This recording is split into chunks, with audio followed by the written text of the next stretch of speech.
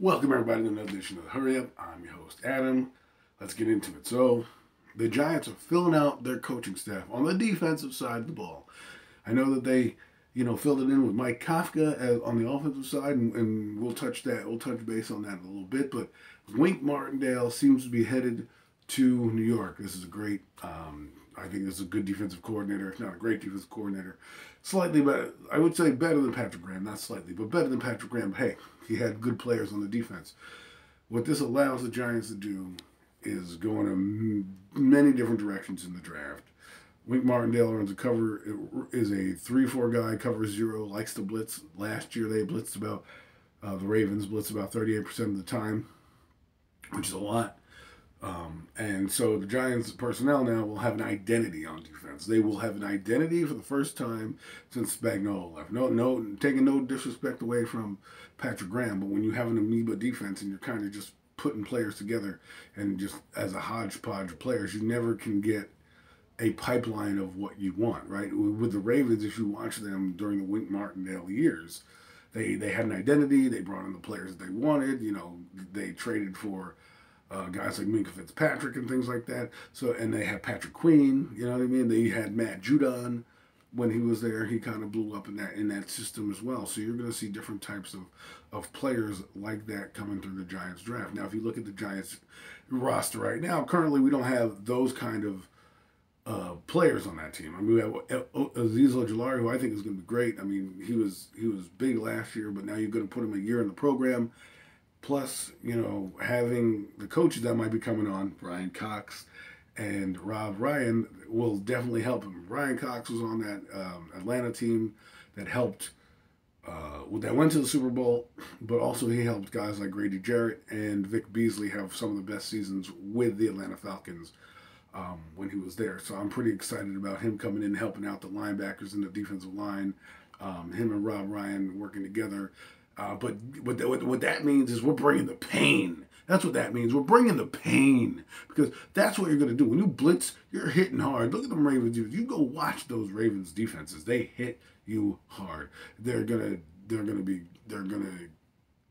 fight all game long. There's gonna be different exotic blitzes. One of the things that wasn't annoying, but what you saw with Patrick Graham was he didn't blitz all the time, and when he did, it didn't always get home. This guy, Wink, is going to get these guys home, whether it's corner blitzes, slot blitzes, linebacker blitzes, exotic fronts. They're going to be happening with this defense, and they're going to build from the ground up. The other thing that's great is that Joe Shane is a guy who likes to talk to the coaches and likes to get their feedback on what players they want. So when he comes in, whenever that is, and they have their staff meeting with the scouts and players and then the coaches and things like that, and with Brandon Brown, they'll be able to identify players in free agency and in the draft to bring in here that fit the system. This is going to be one of those things that is good for the Giants. And the thing also that I like is Wink Martindale is about 58, which means he's getting older. So hopefully he doesn't, a lot of teams are progressive these days. They want younger guys. So if the longer he stays with the Giants, I think he'll be able to be here for a while, depending on if the Giants go from 0 to first, and then blow up and the defense blows up, that he could leave. But I don't think that's going to happen. His staff is pretty good. And it just gets me excited because let's see what happens in free agency. It's going to be a lot of guys purged from different rosters. Start to look at the Ravens roster. See who might be a free agent there. Whether they're a special teams player or not, Wink is going to try to bring guys over to kind of get the terminology right. It's what everyone's doing in the NFL. You're bringing players you're familiar with over as teacher assistants almost, or tutors, as you could say. Like for example, the OC's coming over and we'll get back to Wink Martindale in 1 second, but Kafka's coming over from Kansas City. They're also bringing O'Shea over from the Bills. These guys are going to come over and have a collaborative effort to try to build different concepts and different things going forward. Same thing with the defense. Now, this affects the draft because, like I said, Joe Shane and Brandon Brown are going to talk to these coaches and see what they want. In the draft now, I think they're still going to go linemen unless there's an absolute trade that they can't refuse. Now, if there is a trade they can't refuse, then let's say I'm hearing rumors that Kenny Pickett could possibly go as high as 6, if not 5, which means, if I'm the Giants, I pretend that I want Kenny Pickett, and then whoever decides they want Kenny Pickett can come down and either jump us or we trade up with the Panthers one spot because we can say, hey, listen, we're going to trade you this spot, but Pittsburgh and New Orleans are on the phone. What can you offer us? Because you're going to lose your guy if this is the guy you want. Now they may say, you know what, Giants, do your trade and take Malik Willis, but this is going to change the whole draft, right? Hey, let's say the Giants stay chalk, and chalk means they stay pat, they don't trade. For this exercise, we'll keep it like that. So at 5, you get Neal or Icom or Cross, whatever tackle you deem, or guard, or whatever lineman you deem the best there, you take, unless, of course, KT Thibodeau is there. At that point, all bets are off. You're taking him. I don't care. I don't want to hear about it. Nothing. Then maybe at 7 you take Linderbaum. But if you do take your lineman at 7, then I think there's many guys in play. Devin Lloyd could be in play. Jermaine Johnson could be in play. Jobo could be in play. These are guys. Even Nakobe Dean could be in play. These are guys who fit that Ravens defense, sideline to sideline backers that can, and edge rushers that are also athletic to drop back into coverage, play their cover 3, and don't be alarmed if they take a corner. Now, I'm not saying they will, or Kyle Hamilton. There's many options that they can do. Depends on what they do in free agency, right? What they do during free agency, meaning cutting players. Like Bradbury rumored to be traded or cut, so you're going to need to replace him. I know that we have Aaron Robinson on the team, but still you're going to need to fill out that roster because last year we had injuries there. So you're going to need a plethora of guys. I mean, I know the Giants have Jerron Williams, who's an exclusive rights free agent, which means the Giants still have their rights. It would be compensated if he left. They have Rodarius Williams, who's still there. They have Darnay Holmes. They have Aaron Williams. There's so many dang Williams on this team. Aaron Robinson, excuse me. And Adoree Jackson. Those are already 5 corners on there that are pretty good. If you count James Bradbury at 6, and then you bring in a draft pick at 7. Now one of those guys are going to go. So this is a chance to start to build the foundation. You're going to weed guys in and out. This is good for the Giants. The other thing is that we don't know if Blake Martinez is going to come back. There's guys like Jalen Smith who are a cheaper option that might be a better fit for this defense.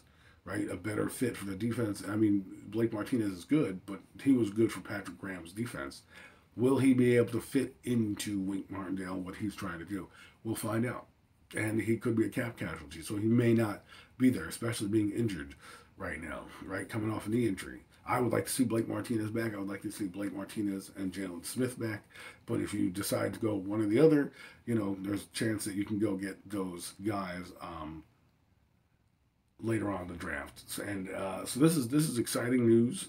Hopefully we'll see more down the pipeline. I think this for me, for the first time in a long time, is a exciting coaching staff. I know I said that last year about Judge's coaching staff, but if you look at it, there's not really college guys on here. All NFL experience. No retread off offensive coordinator forced on somebody. No forced defensive coordinator on somebody. No buddy stuff. It's just a guy like Wink Martindale who happened to be let go, who has coached in the league a long time, had some great defenses with the Ravens. Now that's not gonna let's be real, let's be honest, that may not happen right away with the Giants.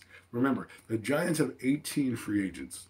18. Plus guys are going to cut. So let's add that 4 guys up. That's about 22 guys leaving the team. You've got to replace those guys. And Joe Shane said that he likes more bats at the apple. So there might be some trades along the way in this free agency to acquire more players, acquire more draft picks to get more players to possibly move up in the draft or move back in the draft to get to fill out this roster. Because Shane believes in building through the draft and filling in with free agencies as the year goes on. So look for that. But hey, this is going to be a good update.